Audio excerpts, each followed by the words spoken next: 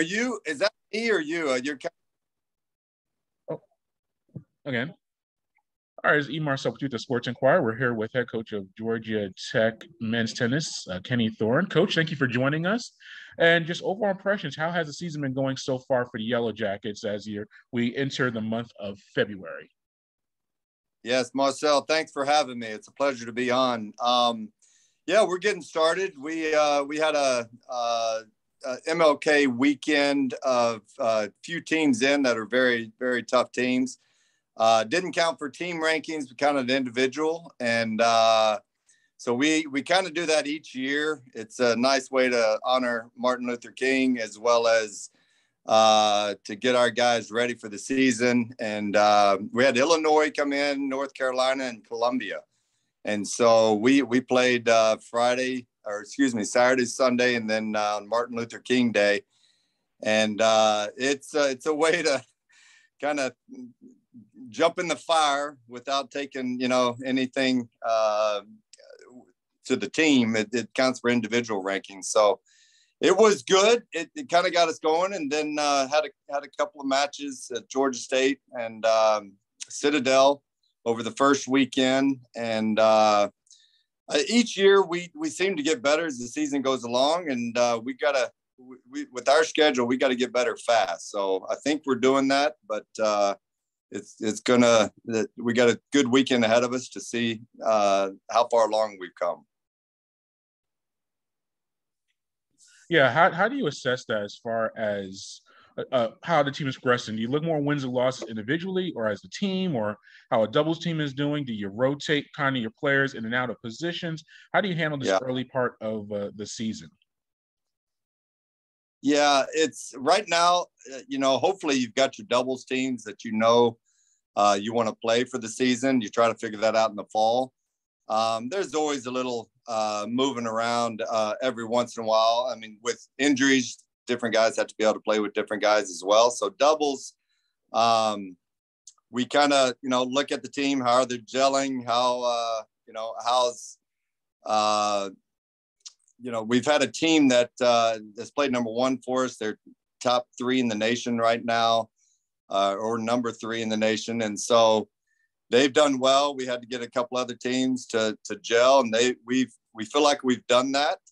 But we could always move guys around. They're comfortable playing with each other. We've played with them. They've played with different partners throughout other seasons. So, and then singles, a lot of times it's just looking individually at guys. Some guys are playing a lot over the break. A few sometimes come back and not playing quite as much over the Christmas break. And that's our preseason. So we're actually not with the guys. It's probably one of the few sports you have that you're not actually with your guys in the preseason. They're on Christmas break. They come back, and then we're playing a week later. So some guys are able to, keep up and really do a lot over that time. Some might not have as many opportunities to play. So it's more of an individual evaluation as the season goes along at the beginning here. Yeah, you mentioned your nationally ranked doubles team. You just highlight them and maybe some other players that have had good starts to the 2022 campaign. Yeah, we have Andres Martin and Marcus McDaniel had a really good fall. So they came in ranked really high as the number 3 team in the nation. Andres Martin came in and as well did well in singles, and he's a top 10 player in singles as well. And Marcus McDaniel, who played one for us last year, was the top 25 player in the nation in his first year as a freshman, which was great. And but then had a little bit of a tough fall and is actually playing really well now. And he's, I think, 3-0 now going in. He didn't get to finish a couple of matches, but he's 3-0 in 2022. So he's looking strong again. And Keshav Chopra has done a great job for us. He played 4 or 5 last year, or 3-4 some. And he's come out and played 2 for us this year and done really well. He's actually just really relaxed into his game a little bit. He's a good player, great competitor, very hard worker. And is coming in strong towards the top of our lineup this year, which is going to help us a lot. And he was a talented player. He, in the 16s and juniors, got to the semifinals at Kalamazoo, one of the biggest national tournaments that we have, and he's an established player, and he's just now came in pretty young into college, came a year early, so graduated a year early, which nowadays you got those 5th-year COVID guys, and he's playing against guys that are 5-6 years older than him, so he's settling into his own, which is going to help. And as well, Chin Dong is from Australia. He's a interesting case because Australia is all closed down over this COVID, and they are very, very strict. So he hasn't been able to go home, didn't go home over the summer. And that's tough. You get to school and you're not able to see your family, and you're trying to do your best at taking care of academics, and he's doing a great job of it, and taking care of tennis. His game's been really improving really every month here. He's gotten better and better. And but it's tough on him because his parents are hopefully going to come see him, but at the same time, it's just a unique situation, and we're all in kind of unique times here. But he's done a great job of being one of our better players. He's played 3 and 4 for us this year, and has had some very significant wins throughout the fall and so far this year. We have Pablo Shelters. He's been playing 5. He played 3 for us last year. Could easily do that again. But he's a tough out. He's our one senior that we have this year. I guess of all, we've only got 7 guys on the team, but of all the 7 guys, he's our only senior that won't be able to. Obviously, will be finishing up after this year, and everybody else could come back, finish this season as well as 2 more seasons if they so choose. So we got a young team out there, small team, 7 players. We're that's we got to stay healthy and figure things out on that front. But we got 7 guys who are all in, so that's a good thing.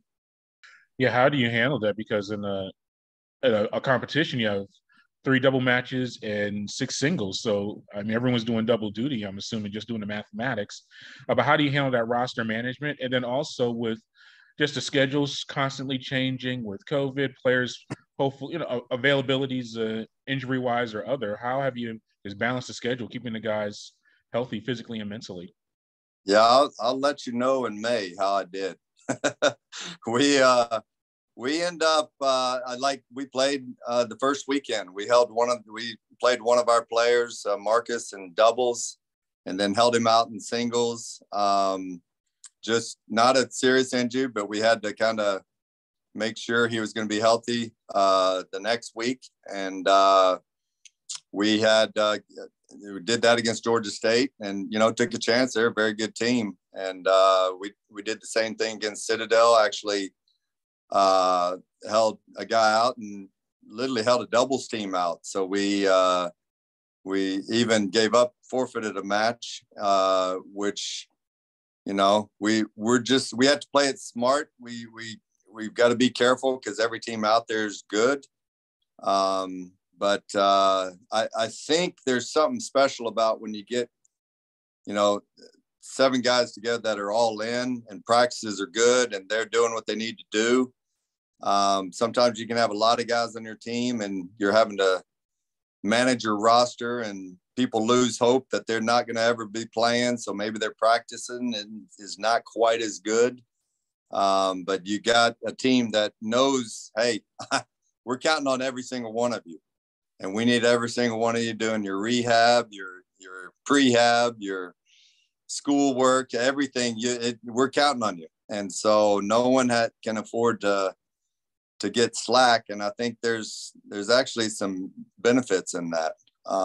But we'll have to manage it all throughout the year. Yeah, and now you have, as we're recording now, Auburn and South Carolina coming up this weekend. 2 matches, 2 SEC opponents, so high caliber competition. How preparation's been going for these upcoming matches and managing that roster, as you just mentioned? Yeah, that's it's always important, as we're obviously in the ACC and we're playing out of conference. We play 3 SEC schools. Within Auburn, we have first on Friday, then we play at South Carolina on Sunday, and then the following weekend we play here against Georgia.